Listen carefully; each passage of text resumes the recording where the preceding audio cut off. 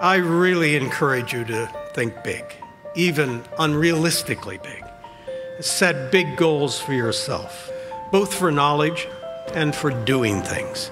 He appreciated that universities need to transform themselves. They really need to think beyond the traditional roles.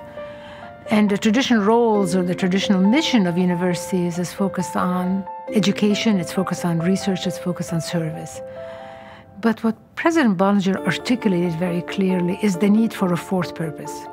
What the fourth purpose represents is taking that work of the university and partnering with civil society. You know, the advancement of humanity, nothing short of the advancement of humanity. Lee's whole life is about engagement. It is about a free press. It is about an exchange of ideas. It is not about hearing voices only within the confines of traditional university campuses.